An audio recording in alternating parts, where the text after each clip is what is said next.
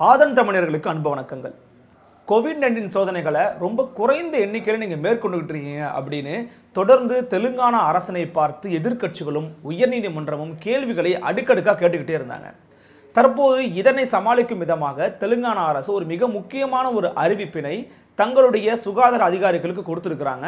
அந்த அறிவிப்பு என்னங்கிறதா ரொம்ப ஆச்சரியமானது. இனிமேல் கோவிட்-19 டெஸ்ட்டுக்காக நீங்கள் பாசிட்டிவ் கேசஸ் மேற்கொள்கிறீங்க அப்படின்னா, அதாவது டெஸ்ட் எடுக்கிறீங்க அப்படின்னாலே 30க்கும் மேற்பட்ட டெஸ்ட்டுகள் நீங்கள் எடுக்க வேண்டாம் அப்படின்னு அறிவுறுத்திருக்கிறாங்க. எதுக்காக 30க்கும் மேலே டெஸ்ட் எடுக்க வேண்டாம் அப்படின்னு சொல்கிறாங்க அப்படின்னா, டெஸ்ட் கேசஸ் நீங்கள் எடுக்கும்போது அதிகமான பாசிட்டிவ் கேசஸ் வருவதற்கான வாய்ப்புகள் இருக்குது. பாசிட்டிவ் கேசஸ் அதிகமாச்சு அப்படின்னா வேலை சுமை அதிகமாகும். இதன் காரணமாக தான் நாங்கள் வேணான்னு சொல்கிறோம் அப்படின்னு வெளிப்படையாகவே சொல்லியிருக்கிறாங்க தெலுங்கானா மாநில அரசு. தற்போது இது தொடர்பாக வாய் வழியாகவே ஒரு ஓரல் ஆர்டர் போல தான் அங்கங்கே இருக்கக்கூடிய சுகாதார அதிகாரிகளுக்கு அந்தந்த மாவட்ட நிர்வாகங்கள் இதனை ஒரு அறிவுறுத்தலாக சொல்லியிருக்கிறாங்க. கிரேட்டர் ஹைதராபாத் எல்லைக்குள்ள இந்த கொரோனா கேசஸ் எடுக்கப்பட்டுச்சு அப்படின்னா அந்த கிரேட்டர் ஹைதராபாத் முழுவதுமாகவே ஒரு யூனிட் அப்படின்னு கணக்கில் எடுத்துக்கொள்ளப்படும். அதே போல மாவட்டங்களின் எல்லை பகுதிகளில் இந்த கோவிட்-19 கேசஸ் எடுத்தாங்க அப்படின்னா அந்தந்த எல்லைக்குள் இருக்கக்கூடிய டவுன் பகுதிகள், அதாவது நகரப்பகுதிகள் எல்லாமே ஒரு யூனிட் அப்படின்னு கணக்கில் எடுத்துக்கொள்ளப்படும். ஏற்கனவே இருந்த பழைய நடைமுறை என்ன அப்படின்னு கேட்டிருந்தீங்க அப்படின்னா, இந்த கோவிட்-19 கேசஸில் கோவிட்-19 ஒருவருக்கு பாசிட்டிவாக இருந்துச்சு அப்படின்னா அவருடைய குடும்ப உறுப்பினர்களை தான் திரும்பி டெஸ்ட் பண்ணுவாங்க. ஆனால் இந்த புதிய கொள்கையில் இல்லை புதிய அறிவுறுத்தல் என்ன சொல்லியிருக்கிறாங்க அப்படின்னு பார்த்தீங்கன்னா, கோவிட்-19 கேசஸை எல்லாருக்குமே ரேண்டமாகவே அனைத்து விதமான பொதுமக்களுக்கும் கொரோனா அறிகுறி இல்லாத நபர்களுக்கும் எடுக்கணும் அப்படிங்கிற மாதிரி இந்த அறிவுறுத்தலை சொல்லியிருக்கிறாங்க. இது குறித்து அந்த மாவட்டத்தில் இருக்கக்கூடிய ஒரு உயர்மட்ட சுகாதார அதிகாரிகிட்ட கேட்கும்போது ICMR கொடுத்திருக்கக்கூடிய அனைத்து விதமான வழிமுறைகளும் நாங்கள் சரியாக பின்பற்றிக்கிட்டு இருக்கோம்.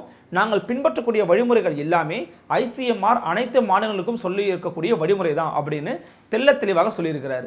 மிக முக்கியமாக இந்த புதிய சோதனை கொள்கையில் அவங்க ஒரு மாற்று திட்டத்தை முன் வச்சிருக்கிறாங்க. அது என்ன திட்டம் அப்படின்னு பார்த்தீங்கன்னா, இந்த கோவிட்-19 பாசிட்டிவ் இருக்கிறவங்களுடைய வீடுகள், அந்த வீடுகளுக்கு பக்கத்தில் இருக்கக்கூடிய வீடுகளை மட்டுமே சோதனை பண்ணிக்கிட்டு இருந்தாங்க.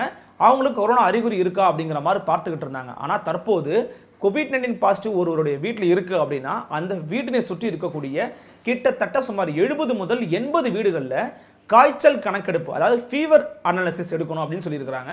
எத்தனை பேருக்கு ஃபீவர் இருக்குது, அந்த ஃபீவரின் அடிப்படையில் உங்களுக்கு கோவிட்-19 இருக்கா அப்படிங்கிறத செக் பண்ணணும் அப்படின்னு சொல்லியிருக்கிறாங்க. இதுதான் இந்த புதிய அறிவுறுத்தல் இருக்கக்கூடிய மிக முக்கியமான ஒரு பகுதியாக பார்க்கப்பட்டு இருக்கு. இதை குறித்தும் அந்த பகுதியில் இருக்கக்கூடிய ஒரு சுகாதார அதிகாரி என்ன சொல்லியிருந்தார் அப்படின்னா, இந்த புதிய அறிவுறுத்தல் இருக்கக்கூடிய இந்த காய்ச்சல் கணக்கெடுப்பு அப்படிங்கிறது ஒரு வரவேற்கக்கூடிய ஒரு முடிவு தான்.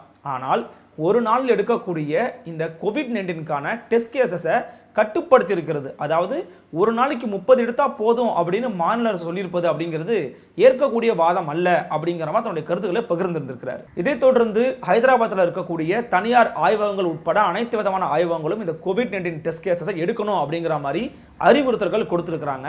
அதே போல இந்த கோவிட்-19 டெஸ்ட் கேசஸில் வேற சில விஷயங்கள் நடக்குது அப்படின்னு ஒரு சில அதிகாரிகள் சொல்லியிருக்கிறாங்க. என்ன சொல்றாங்க அப்படின்னா, ஒருவர் கோவிட்-19 டெஸ்ட் அப்படிங்கிறத கன்ஃபார்ம் ஆயிடுச்சு அப்படின்னா, அவர் டெஸ்ட் எடுத்து பார்த்ததுல அவருக்கு கொரோனா தொற்று இருக்கு அப்படின்னா அந்த நபருக்கு தனிமையில் ஃபோன் பண்ணி தொடர்பு கொண்டு உங்களுக்கு கொரோனா இருக்குது அப்படிங்கிறத சொல்லிடுறாங்க.